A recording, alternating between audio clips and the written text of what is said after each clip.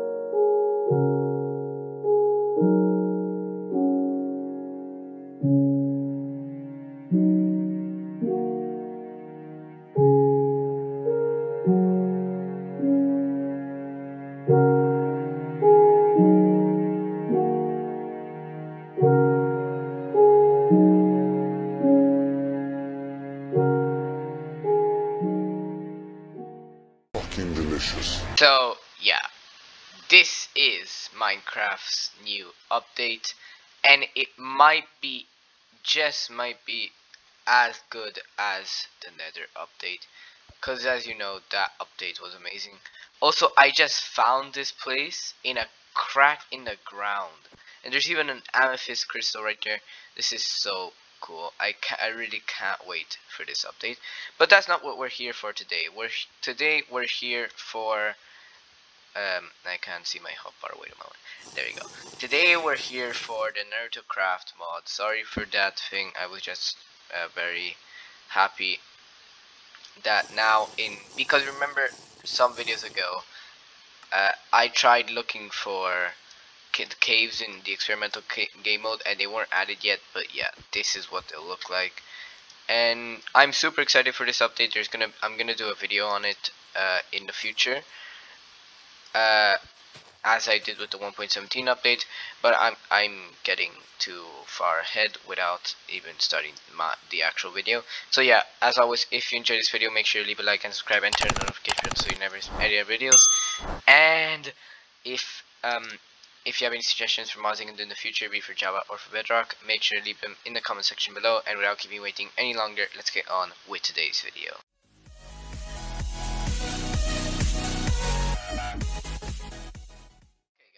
Sorry for the long intro, I was just really excited about the caves thing. But yeah, Naruto Craft new update. So we have this, which is the Gedo Mazo, We have this, which is the Baryon mode. They basically added a bunch of tailed beast stuff. As you can see, there's all of these mantos, which, as you know, in these mods means like the modes. So we have not the modes, the cloaks. There we go. I think that's it. It's not that a very big content update mod, but I mean it's still an update, so we'll do it. This is the Gedomazo. As you can see, we have this statue. Very well modeled, very well textured. I like the chains, even though they're not 3D. It doesn't really matter, they look pretty cool still. Let me put that here together with the other Kurama modes. We'll put that there, and we'll put the Shukaku thing first. So yeah, getting into the actual modes, we have the Shukaku mode right here. I really like this Shukaku mode. It looks really cool. It's probably one of the best ones that we've had in mods so far. But yeah, I really like the Shukaku mode. And then we have the seven tails mode, which you look more like a dragon than a beetle, which is what you're supposed to look like. You have like bone wings and stuff like that. That's pretty cool. Then we have four tails. This is the four tails mode. As you can see, they all look pretty much the same because they're the blood version of the modes.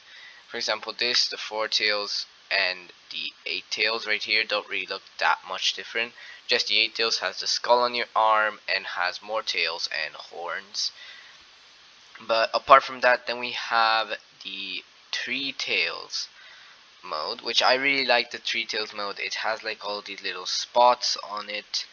The tails also have all the little spots, and your head has like the armor thingy that the three tails also has.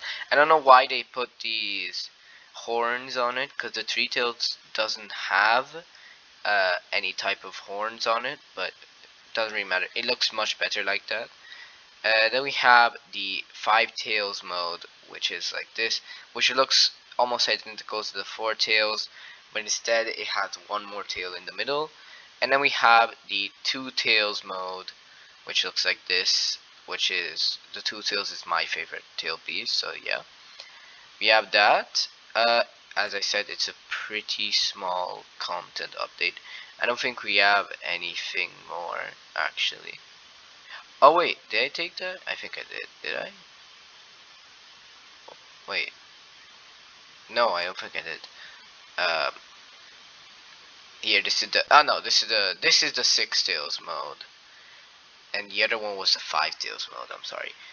So as you can see, this is the six tails mode, which is the slug mode. I don't know why they have all these bones on it if it's a slug, but oh well. Yeah, we'll take that off.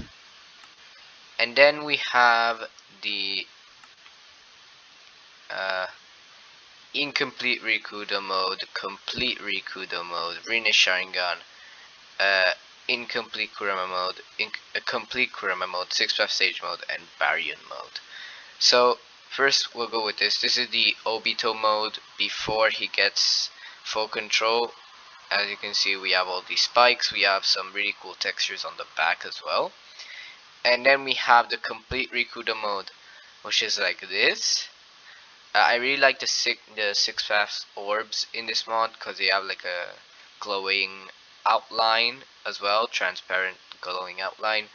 And I like this mode. It has all this stuff on it. They look like scales kind of.